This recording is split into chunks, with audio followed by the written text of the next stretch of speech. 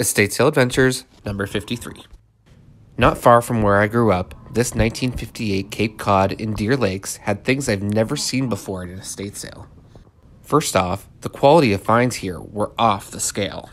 There were 2 Burberry coats asking $295 a piece, this insanely beautiful wood inlay table, a shoehorn with horse head priced at $275, a 1960s Italian Corette handbag for $45, and a hammered silvered flatware wind chime.